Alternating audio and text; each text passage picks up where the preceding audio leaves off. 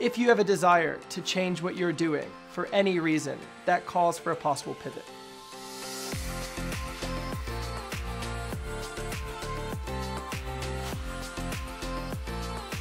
Every YouTuber has a lifespan.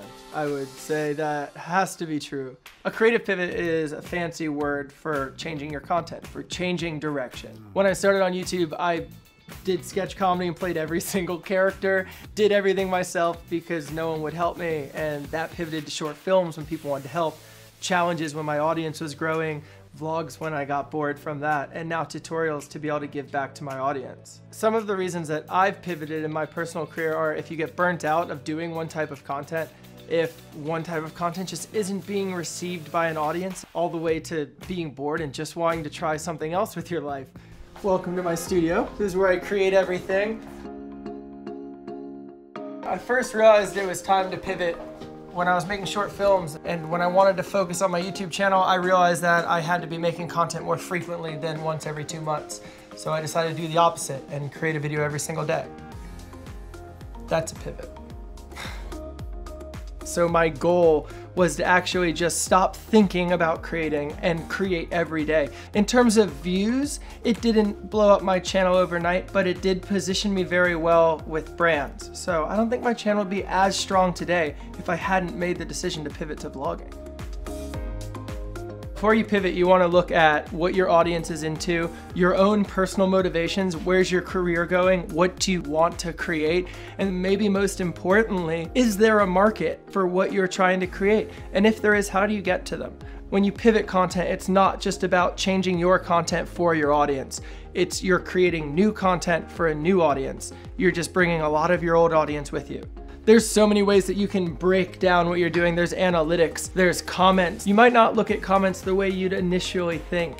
You're not looking for comments that say, yes, I'm excited about this, or no, I don't want that. You're looking for the constructive comments. You're looking for the people that say, I really enjoyed this video, but. If that is kind of rippled throughout your audience, you can build from that. The way I've found to better increase my chances of a successful pivot come down to creating a 6-month or a 1-year plan so that I don't have the time in the middle ground to cheat myself.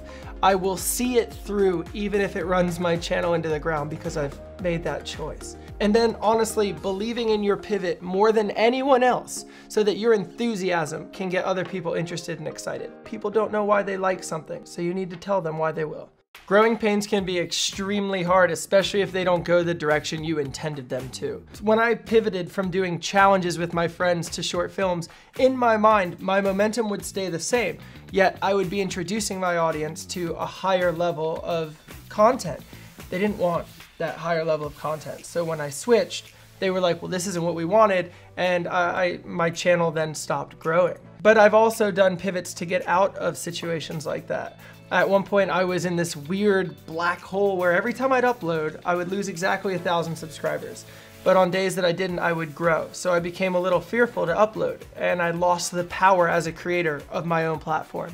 And that's when I decided to pivot to daily vlogging, which had the risk of losing people. I ended up losing 76,000, but at some point it did stop losing, and I got my power back of my own channel. I would say the hardest thing about pivoting is you don't know if it's gonna work. It's a risk, and it's not even a 50-50 risk. You're taking what has traditionally worked and changing it.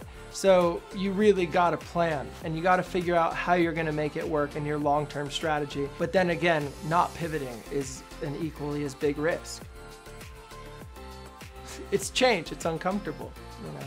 What could go wrong? The extremes of that, you could lose your channel. You could alienate yourself from a community. You could just kind of lose loyalty. But then again, do you really want to create content for an audience that doesn't really understand who you are? Do you want to live a lie? Answer is usually no. It's just follow your compass. I'm sure that's on a coffee mug somewhere. But for real, just follow your heart. Follow what you want to do, because that's what I've done and I couldn't possibly be happier.